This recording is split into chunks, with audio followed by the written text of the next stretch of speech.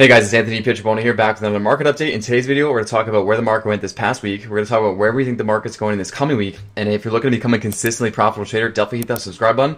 And make sure you stay all the way to the end because I'm going to just show you some warning signs of why it's not a good reason to be going long here, at least on ES and NASDAQ for a pullback.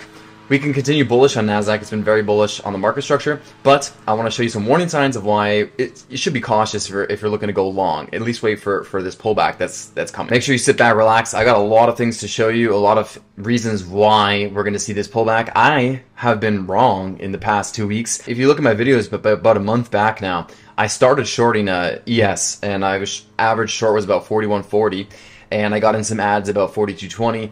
Average short now is 41.50, and I kept saying that we're going to be selling off about 200 points by the end of May. You know, all we got was a 100-point sell-off and then rallied back up to the highs. And, you know, we're near the end of May now, and we didn't get that 200-point sell-off. We only got a 100-point sell-off. So I've been wrong up to this point, and I think it's just been dragged on, and they're really extending this before it does get this snap back down to about 4,000 on ES. I think we're really going to get down to those low 4,000 levels in the next coming weeks. I know I've been extending these targets, but it's just basically what I'm seeing. So I'll show you the reasons why I think we're going to go there. If you didn't see yet, they came to a debt ceiling agreement Saturday night, and I backtested it basically the day of the agreement. When that market opens, there's a nice gap up, and basically I think, you know, on ES we're going to gap up, stop myself out. I'm gonna allow myself to be stopped out of half of my short. I think we'll open above there Monday. Monday's a holiday, but futures still trade, so I think I'll be stopped out on half my position. If you just look at price action, purely price action is bullish. Why? Because we made this low here, Friday, May 4th. It's a swing low, and we've been making higher swing lows, and we're pushing up. It looks bullish. NASDAQ, extremely bullish. It looks very bullish. I have some targets here that I have listed. I'm looking for a 50% retracement to 13,150 by June 24th, and I'm looking for at least the 38% retracement to 13,450, which is about this area where this alert is set. I think we'll get down to that level in about 2-3 weeks. Reason number one here is HYG. HYG is smart money flow. It's high yield corporate bonds, and it's been going hand in hand with the S&P 500 the past 2 years. However, in 2021, HYG diverged and stayed diverged from S&P 500 for 6 months. But every other time, recently, it's marked tops when we had severe divergences, and it's kind of snapped back to the orange line. Orange line being HYG, the green bars and the red bars being S&P 500, SPX. This is on the weekly chart, and as you can see back to the all-time high right here, once we diverged, we fell to meet HYG on S&P 500. We had to snap back in 2-3 weeks. You'll see the high here at the end of March. Boom, snap back to the orange line because they got too far, while HYG was going lower while S&P 500 was making highs. Same thing happened at the August high. HYG was selling off. After a couple weeks, red bars came, met the orange line. Every single time here you see these down arrows, you can go and back test it yourself. Except for right now, this is the longest divergence except for that 2021 period where we were printing money, and they stayed hand in hand. So based on this correlation, it basically implies 389 on SPY by June 9th, and it implies 3910 ES by June 9th. Now, I think that the divergence is getting weaker. That's why I wrote this right here. I don't believe it. I trust a weaker sell-off, meaning that the correlation is weakening. So maybe next time we have a rally, I shouldn't be looking at HYG at all because it could completely disconnect. It's possible. It's happened in the past. But based on history, it's likely we'll have this snapback. But the snapback just might be not as clean all the way to this orange line as previous times. This is reason number one. This is a big reason. Next one is the put to call ratio. So when the put to call ratio goes extremely low, meaning there's very low puts and there's a lot of calls, once there's an extreme low, it typically marks a top and there's a reversal. Not every single time. So I'll show you one example here. There was a low here about mid-April, and there was a sell-off the next 2 days, but then we made a higher high, and then we had a bigger sell-off in the next coming days. Another example is with DJT, Dow Transports. I talked about this previous videos, a down theory crash signal. The DJT has been trending down as SPX is making new highs. After a top is found, it basically sells off and meets the orange line. It's happened all throughout the past couple of years. But again, the divergences can go on very long time. So who knows how much longer this continues, but they do snap back to reality. This one implies, again, SPX falling down to about 3,900 in the next coming few weeks. But again, maybe it becomes a weaker correlation and it doesn't fall that far. But again, it's a caution sign of where there's a high likelihood of a snapback. The dollar breakout has marked every single top in the past few years, and this is where these green arrows are. You'll see that as soon as the dollar bottomed and it had a big rise, that marked the top, and we had a fall as the dollar continues to rally. Here, we have a very long divergence where the dollar bottomed about a month and a half ago and had a big spike, but we still went for higher highs on SPX. Typically when that happens, it doesn't last very long. And again, this one implies about 5% sell-off in the high, 4,000 SPX by June 8th, or 399 SPY by June 8th. You can go ahead and backtest this the past few years as well. You'll see that as the dollar bottoms and rises aggressively, it typically marks tops on the S&P 500, and then we have sharp reversals. Another reason pointing to a sell-off is the VIX divergence. Basically, we're having higher lows on the VIX while we have higher highs on S&P 500. Each time this happens, this is on the weekly chart, each time this happens, 1, 2, or 3 times, it typically marks a sharp reversal. It just means like volatility is increasing as we are making new highs. Typically, volatility and S&P 500 are inverse. So if we make new highs, then the VIX should be making new lows. So if volatility increases while S&P 500 goes up and makes new highs, it's a caution signal that we're about to have a sharp reversal. You can see back at the all-time high here, we made a low on the VIX, we made a high on S&P 500, we made a higher high on S&P 500, we made a higher low on the VIX, and then boom, sharp reversal. Right now we have the same thing, we made a high on S&P 500, then we made a low on the VIX, we made a higher high on S&P 500 and a higher low on the VIX, indicating a sharp reversal in the next coming weeks. This is the NYA and SPX divergence. Now, I don't use any indicators. All I do is look at price action, and I can make correlations with price action if I think that we're due for a reversal. Usually I just look at market structure and just trade the market structure. But when I see these extreme divergences that have been playing out for a really long time, I can't help. I personally am too hesitant to go on the long side, so I have to be personally looking for shorts. It's just the way I'm looking at it in terms of risk reward. When you have these extreme divergences, it's just very hard for me to choose to go long on ES when I see these things that have been playing out for so long. So the first divergence, if you didn't know, NYA is the NYSE composite. It's the entire stock market. So basically all we're doing is correlating S&P 500 with the entire stock market. So the entire stock market is making lower highs while S&P 500 is making higher highs. And every time this divergence has played out, it's marked the top. In this past 2 years, you'll see that we had 9 weeks of a divergence before a top and sell-off, right here and there. And then 13 weeks from the top here, we made a higher high on S&P 500, lower high on NYA, and then there was a sharp sell-off.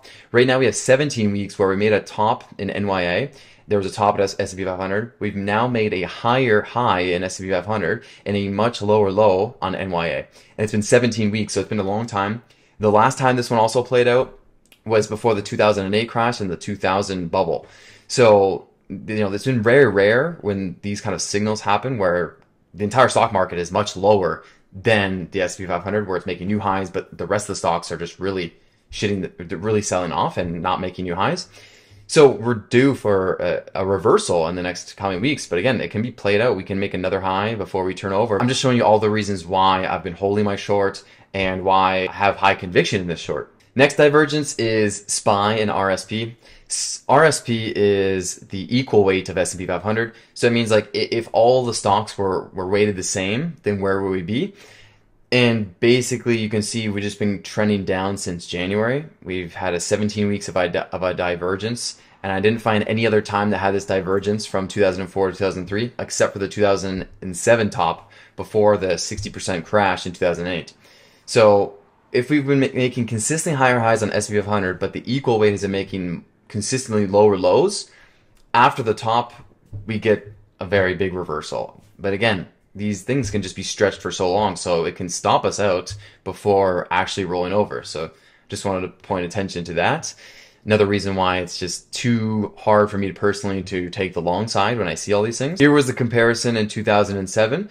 Basically, we saw 14 weeks of a divergence where we made a lower high on RSP, but we made a higher high in 2007 on S&P 500. And then from there, we just sold off, and there was an 8% sell off in the next 4 weeks. So, that would imply us being about 3,900 at some point by the end of June. Here's what that divergence looks like on the weekly chart. If we make S&P 500 a line is the blue line, and we make the equal weight of S&P 500 an orange line. You can see they go hand in hand, hand in hand. Equal weight started to roll over. That's when we had the start of the sell-off at the end of 2022. And it's been playing out all normal, except for now. We made a high here, and then we've just been going a lot lower on equal weight, and we've been going higher in S&P 500. So a lot of caution there, a lot of reason to be cautious, and it's just tough to go long at this point. And here's QQQ with the QQQE divergence. Same idea, QQQ being the NASDAQ, and then QQE being the equal weight. Same idea as S&P 500. Every time these two things get very far apart, there is kind of a snapback that happens. So you'll see I have these red arrows every time. You can see you're very far from each other, very far from each other, very far from each other, very far from each other. Right here, we started to get far from each other, but we are very far from each other now. So the one difference, though, I will say, is that breadth has been increasing at least for QQQ, where S&P 500 breadth has still been decreasing. So that's a very, very weak sign for S&P 500. But QQQ, at least it's increasing, right? So this just means that QQQ could have a correction, but S&P 500 could sell off a lot more because of the extreme weakness. One last divergence I want to show you is BKX. BKX is the banking index. This is partially the reason by such poor breadth for S&P 500 because a lot of bank stocks are in the S&P 500. Basically, you can see that the banks have just been going down a ton while S&P 500 has still been rising. That's something that kind of sounds the alarms for weakness, because last time this happened also in 2007, where the banks were really selling off while S&P 500 was holding up for a bit, and then S&P 500 tended to roll over later on. It's just another comparison, something I wanted to show you that bank stocks are extremely weak while S&P 500 is making new highs. It's just an alarm bell for weakness. So what I'm expecting is that we'll have a gap up because of the positive news on the debt ceiling agreement. I think we'll have a gap up, maybe come to 42.40 up to 42.60. I'm going to let myself get stomped out half my position at 42.30. And then once we start to roll over and I get confirmation of a rollover, I'll add the other half back in. I just need to manage risk because who knows how long this divergence can go before eventually rolling over. It's already gone, honestly, to new records based on what I've backtested. So divergences can go on for too long. So that's why it's best to stick with price action and just follow price action. And when price action invalidates you, it's invalidated. So I'm just going to be cutting half position. I'm going to be holding a half size, like I said, and then looking for us to roll over about midweek this week. I'm basically looking for something like this, where we have a spike up Monday, Tuesday, and then Tuesday we get a reversal. Wednesday at the latest we get a reversal. We start coming down, and we start sweeping these recent lows here, getting down to this 40-20 area at some point in the next 2 weeks. So this is basically what I expect on ES. In terms of NASDAQ, we get this one last push here, maybe for that 14,500, stop everyone else. And then at some point by mid-June, we get down to the 13,450 area, and then I'll reassess from there. But basically, this is what I'm looking at for NASDAQ. NASDAQ's been going parabolic. It's been extremely strong. NASDAQ was the weakest last year in the bear market, so it makes sense why we're having this extreme strength now to make up for it. But then possibly more selling down to the low 13,000 area at some point by the end of June. But then honestly, after this low, I'm not super bearish. I just thought that we were overextended and we're going to sell off. After this low, we could push up again into the July and August and start targeting 15,000 at some point by the end of summer.